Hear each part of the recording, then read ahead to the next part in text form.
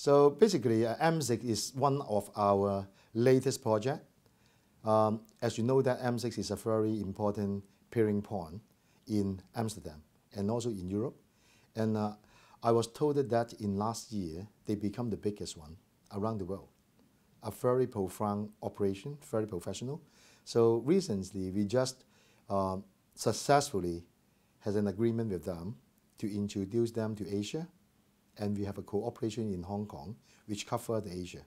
So this is an internet peering point in which I would like to make it successful and bring benefit to the industry. Before we say that, okay, shall we do broadcast or not? Actually, last year, we tried it 3 times in Formula Live broadcast, namely in India, Shanghai, and also Kuala Lumpur. And very luckily, and also thanks for the help from my team, their hard work, so we successfully completed the whole task. So now we would like to take a little bit more, take a look at the broadcast business. Yet to say that how big it will be, however, we are interested.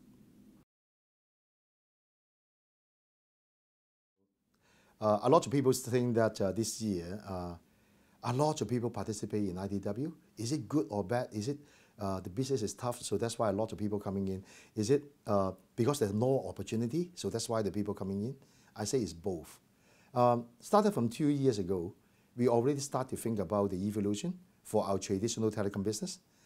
We have created a company called Next Gen Media, in which the first project is Blue City. So in Blue City, actually it is a neutral platform, carrier neutral. We do access egress, we do interconnection, we do peering, and more to that, we also do IDC around the world. So this is our latest investment.